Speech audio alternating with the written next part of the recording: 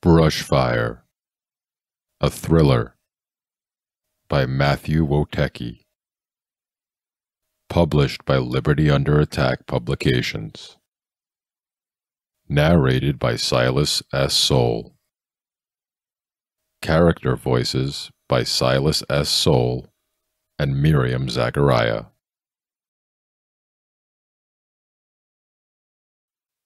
Prologue. Ed slammed the door to his cream-colored Oldsmobile that sat idle in the parking lot of the apartment complex. He groaned as he tried to crack his neck. It had never been quite right ever since he bent down to fix Mrs. Nelson's plumbing in 218. He was under the sink for a good 45 minutes that day. Ed really worked hard for the people in this building. Sometimes more than he should have. Other than the frequent repairs and nagging tenants, he was, for the most part, happy with his life. He just wanted to get back up to his apartment and reclaim his lazy boy. All this hustle and commotion with helping Henry and Max escape and evade the police left him feeling exhausted. He hadn't had that much excitement in years, but it was excitement in a good way. It felt like an adventure that had now come to a close. He had a feeling he would never see Henry again and had already started to miss him. He looked back and saw the sun already headed back down in the sky for the day, and then he froze. Tall Man and his right-hand man were back. He saw them in that unforgettable yet ordinary black sedan sitting in the parking lot of the apartment complex. One of the men, the sidekick, looked like he was fiddling with something in the driver's seat, while the other tall fellow looked like he was yelling at him. Ed could see his lips moving, and he had an angry look on his face. They hadn't noticed him yet, so he tried not to make any sudden moves. He quickly moved toward the nearby awning by the steps and hid behind the bags of odds and ends he was carrying so they couldn't ID him. It looked like they were too busy playing grab-ass with each other to notice. Once Ed hit the concrete awning, he quickly tiptoed up the steps and then ran towards his apartment. Just when he thought the adventure was over, it started up again, but this time he had a bad feeling about it. If Tall Man and his sidekick were back, there was probably a good reason for it. The last time, that other guy looked like he wanted to kill someone. Just to do it. Just because he could get away with it. I told you, Barnaby, whatever the fuck your name is. I told you to follow my lead. Why I even brought you on board is beyond me, Tall Man exclaimed, having a shit fit. I'm sorry, boss. I didn't mean it. Anything you need me to do, just tell me, and I'll do it. B looked remorseful, like he was a dog and his master just whacked him with a newspaper. I'm giving you another chance, but I swear to God, one more screw-up and I'll drop you off where I found you. Yes, sir. Whatever you need, sir, B said. He couldn't go back to his boring life. With Tall Man he was something. He was superior, and above everyone else. I need you to go do another sweep of the two apartments. Henry's and that old bastard's. Do a thorough check. And do what you have to at Henry's apartment, even if that means turning the place over. You got it? Tall Man pulled out a cigarette and let it hang out of his mouth. It wasn't even seconds later that B pulled out his antique Zippo and lit his cigarette for him.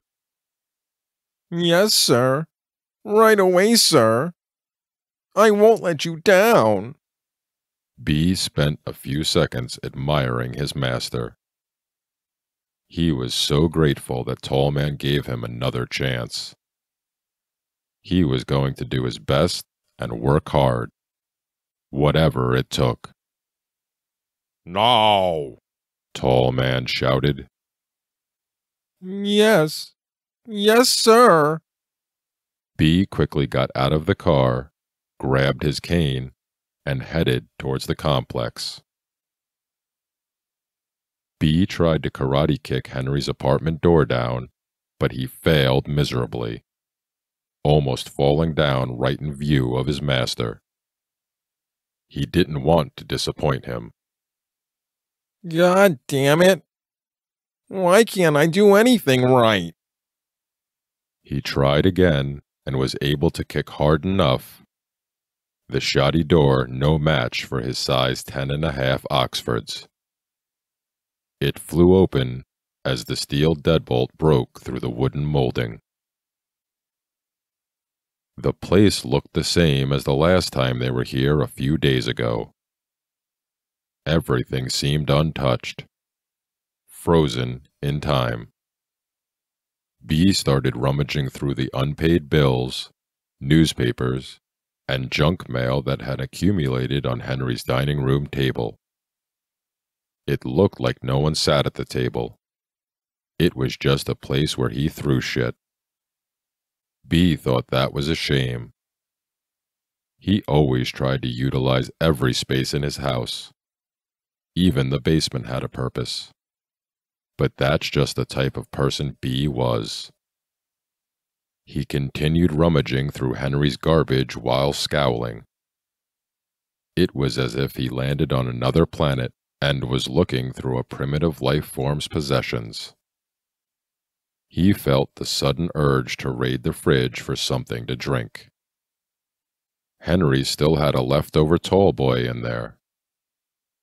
Even though it wasn't B's brand, he quickly popped the top and guzzled it down. There was something refreshing about drinking someone else's beer out of their fridge.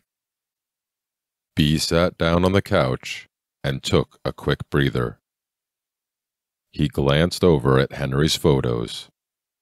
A trip to Jamaica with a lady friend, a family photo with the glass smashed out of it, and a high school photo of him and his mom. B laughed as he tried to remember his own childhood. Some significant events he could hang pictures up of in his life. But he drew a blank.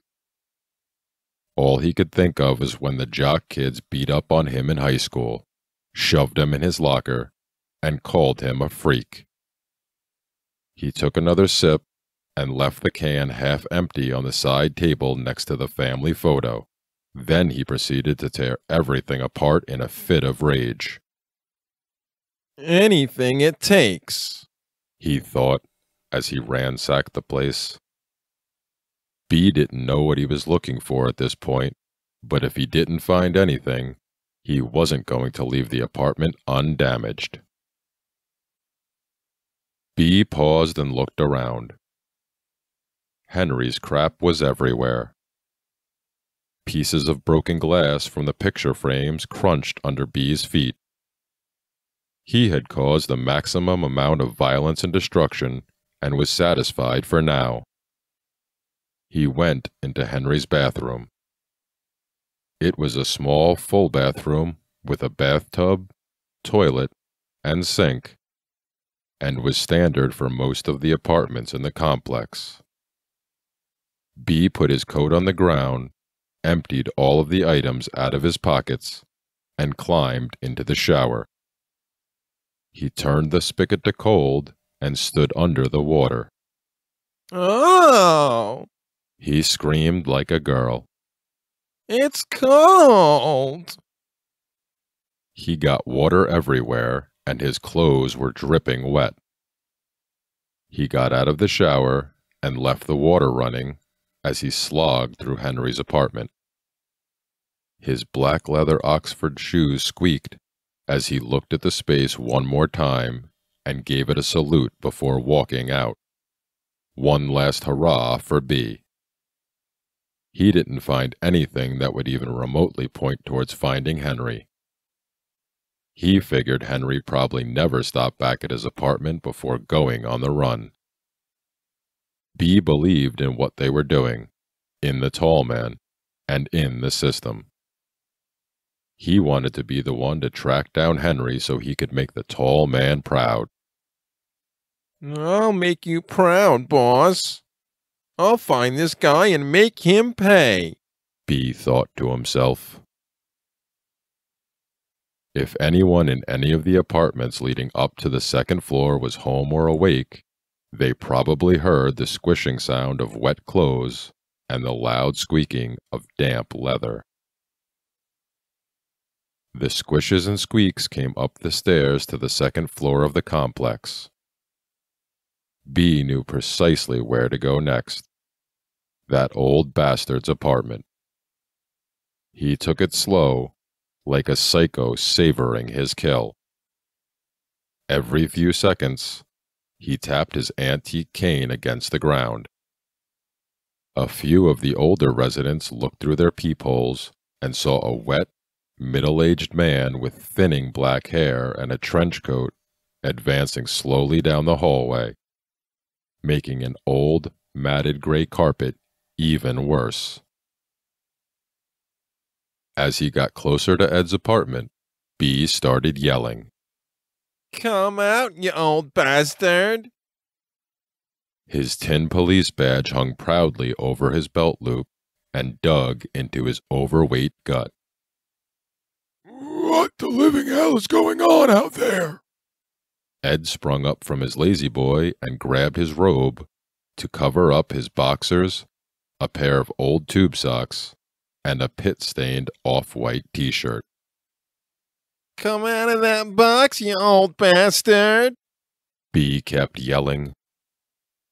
He began knocking on Ed's door with the silver metal eagle part of his antique cane, the top part that B sometimes leaned on, not because he had a back or leg problem, but out of sheer laziness. Okay, you better be ready for a fight, whoever that is. Rent ain't due for another week. Go back to your apartment. Ed yelled as he grabbed an old Louisville Slugger from the compact coat closet. I'm not here for the rent, you old bastard, B whispered, leaning against Ed's door.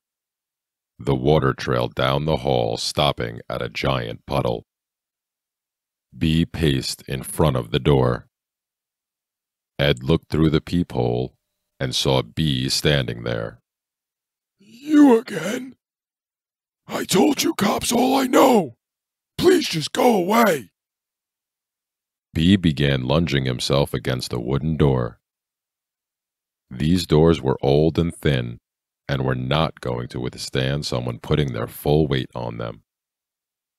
Within 2 or 3 of B's full-bodied assaults, the door came flying open to reveal the old bastard armed with a Louisville Slugger. Ed took a full swing. The last time he opened up with this bat was on the high school baseball team. For a second, it felt good. Get the hell out of here, you asshole! Get! Ed managed to hit B square in the pelvis, and he lunged over in pain. He just stood there in a puddle of water grabbing himself. Now I don't want any more trouble. I know you're a cop and whatnot, but if you try to press charges, I'll call your supervisor and tell him what you did to my door. And why the hell are you all wet?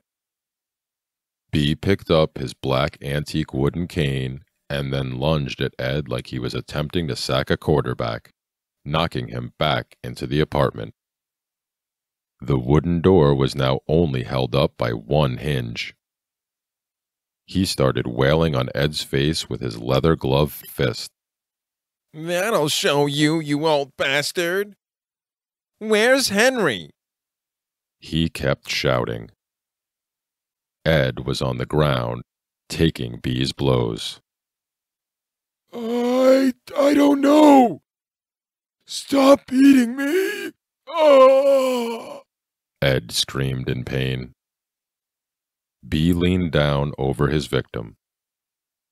His wet, thinning black hair fell into Ed's face, and he whispered into his right ear. You don't tell me where he is, I'm gonna kill you.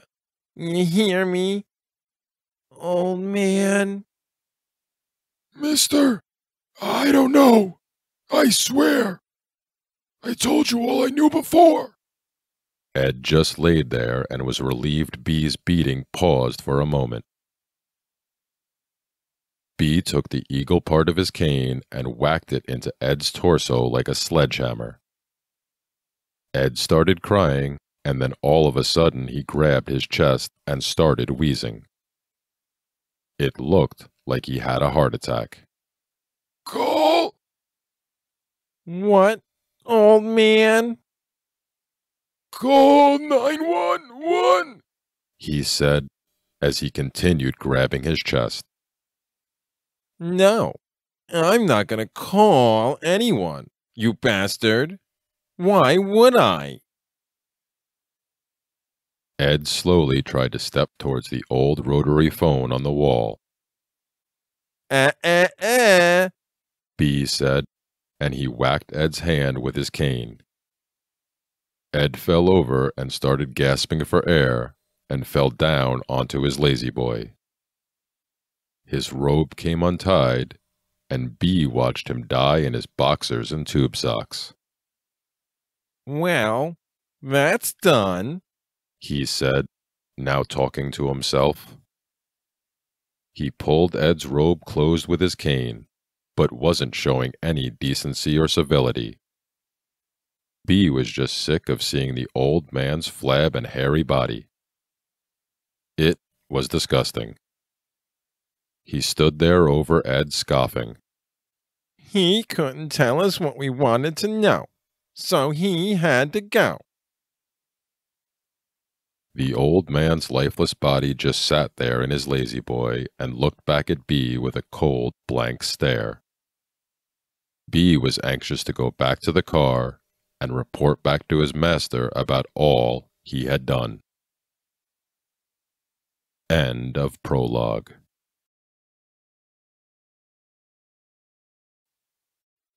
Chapter 1. 3 months ago. To Henry Tucker, life was just a series of failures organized neatly into days. Today was merely less of a failure than usual. Just a typical Sunday. Football and church for most folks in Ohio. Henry picked up one end of the old heavy antique cabinet someone brought in a few minutes ago. On the other end of the monstrous beast was Wayne, the trustworthy and loyal supervisor of the I-77 Antique Mall.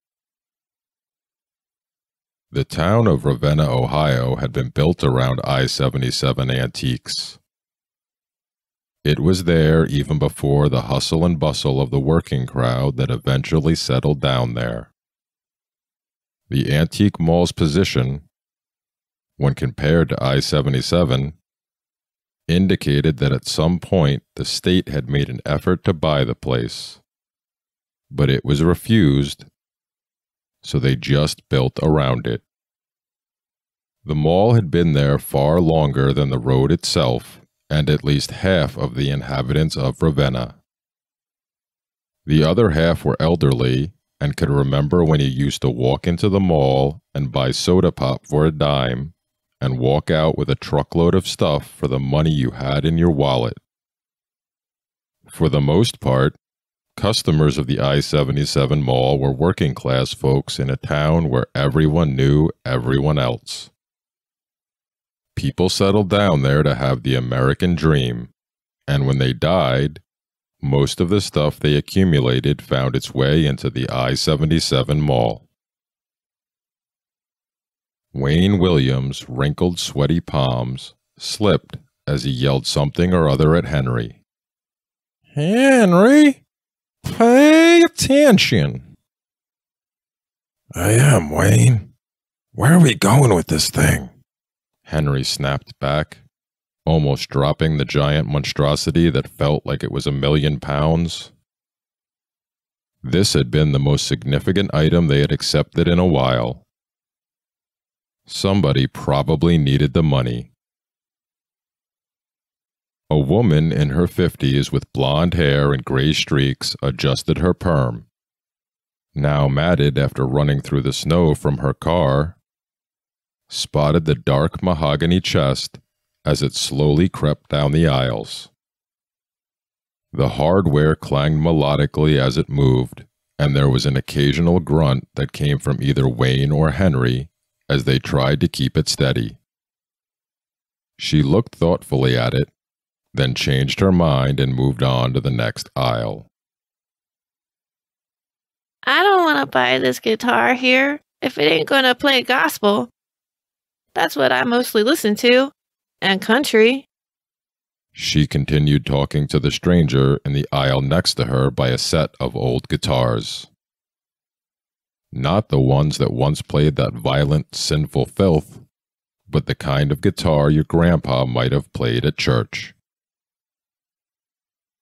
Well, this one here just needs a bit of tuning, but I guarantee you can get that twang you're looking for, and it'll play good gospel, the older gentleman replied. In the back of his head, he wondered why this lady thought he worked there, but she looked like a nice old lady, so he played along anyway. He knew a little something about guitars, but wasn't an expert. This wasn't the first time someone mistook him for someone that worked there.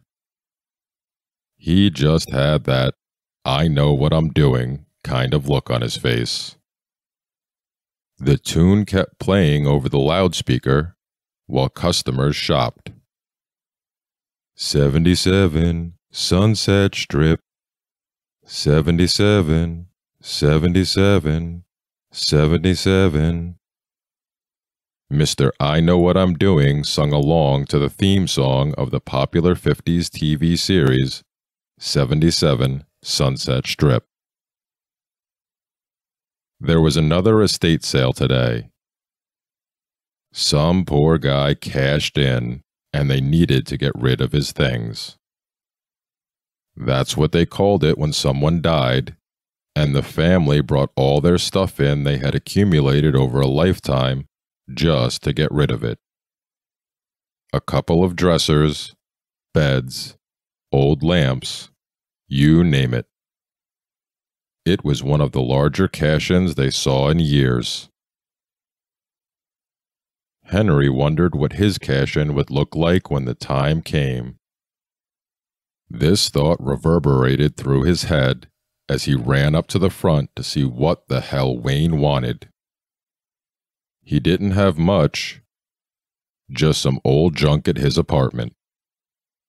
He imagined his things and how Wayne would set them out on display. All of his trinkets thrown into a booth like yesterday's trash. People would walk by and stare in horror at his busted-up old recliner. He could see them snub their noses at his fake leather couch he purchased at one of those same as cash, no money down deals. Henry, I'm gonna need to know where we want to go with this. Wayne pointed at the rest of the furniture strewn up near the front desk. Do you think we'll get off early today, Wayne? Henry wiped the dust off his hands on his overalls, looking back at the dresser they just positioned into booth number 57. Henry could see a woman's arm holding up a guitar, the twangy kind. He helped carry the item to the front desk and then stopped at one of the booths that contained mostly old farm equipment. It looked like his Uncle John had loaded up the contents of his garage and dumped them off. He looked at the old rusted gears, oil cans, and mechanical equipment that were strewn about. He tried to gather some sense of organization out of it all. That was part of his job, to organize things so they would sell. It wasn't just old farm equipment. Each booth was a stage, and each item told a story. He caught the faint whiff of old tobacco on the items. It reminded him of when he was a kid and everyone smoked inside instead of freezing out in the cold just to catch a fix. The tune on the overhead speaker re-looped. 77 Sunset Strip. 77 Sunset Strip.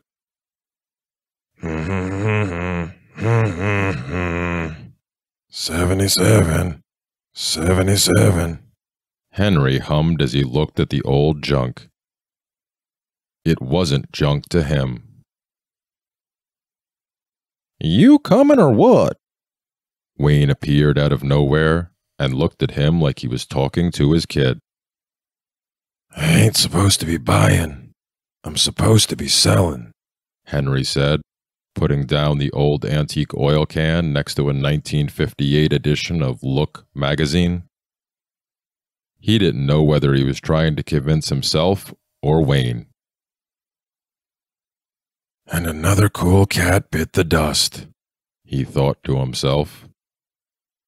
He wasn't sure where that line was from, but he remembered his good old dad sitting in front of the box tube TV after work.